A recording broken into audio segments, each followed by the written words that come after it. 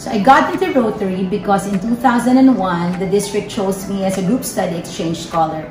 GSE is a program of Rotary, and I was sent to Brazil for a 1-month trip, all expenses paid by Rotary. In 2002, Governors Lina Ting and Edison decided to help us charter the first Rotary club in the world composed of TRF scholars, so I became a Rotarian.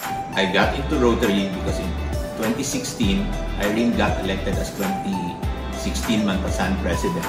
And to qualify as the most outstanding president, she needed at least 5 new members. So I got into Rotary.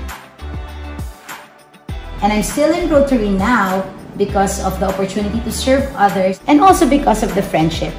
I'm still in Rotary because, of course, I love my wife and therefore I love Rotary. No choice.